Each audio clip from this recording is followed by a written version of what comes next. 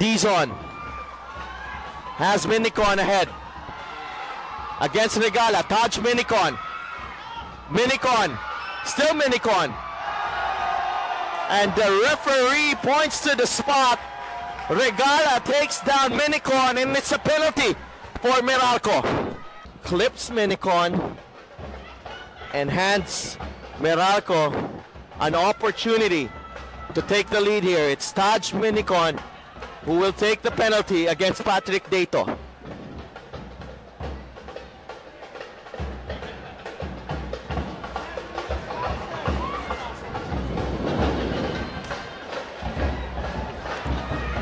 Approaching the 61st minute. Can Meralco take the lead? Taj Minicon.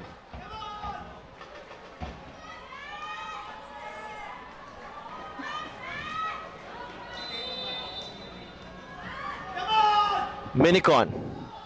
And Minicon, Taj Minicon gives Meralco the lead from the penalty spot. It's 1-0 for the Sparks. He beats Patrick Dato, and it's a precious away goal as well for Meralco. Some good play from Kurt Dizon. Good defending. It all started with some good defending from the set piece. Goal for SC Meralco Manila by player number 12. Dizon does well to set up Taj Minicon, who faced Darwin Regala. Minigishi. Dos Santos! Wesley Dos Santos equalizes for Globo. A glancing header from out of nowhere. Dos Santos getting a running start. A lovely delivery from Minigishi. And it's 1-1 here as we head into stoppage time. The tie delicately poised once again, and 3 minutes added on. Global, they've been second best. Sanchez. Salenga comes away with it. Can Global find a winner here?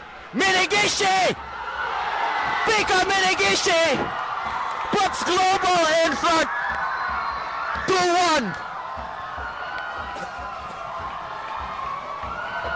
What a finish here at Rizal Memorial Stadium. Pika Minigishi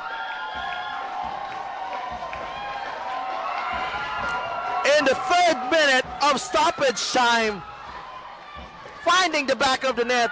Wonderful technique.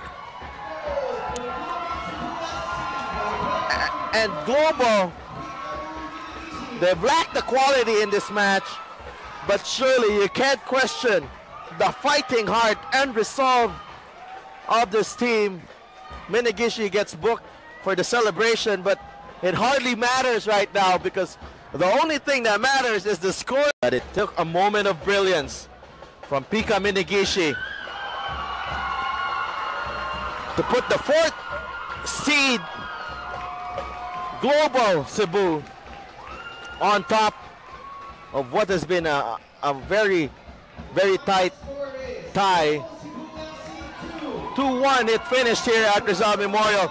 All the goals coming in the second half. Taj Minicon opening the score.